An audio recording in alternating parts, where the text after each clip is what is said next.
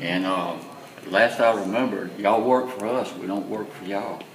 And we weren't trying to cut you out this morning. What is the reason why that you cut us off? I mean, how come we couldn't have public comments? I mean, this is a public institution, this is the county, we are Jackson County.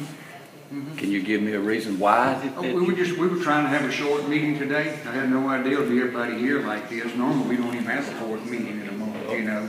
Y'all can put this on, go ahead and open it up for us, if you would. Put us on the agenda. I say it's just this week. It's not anything permanent. Put us on the agenda. To see what was going on. Just what was going on. Every time we get a chance to talk, we're going to talk. See, anytime that they want to meet, we want to be here as employees of the hospital, retired employees of the hospital, to see what they're talking about and what they're saying. But all of this was about going into an executive session, which we don't know anything about or won't know anything about.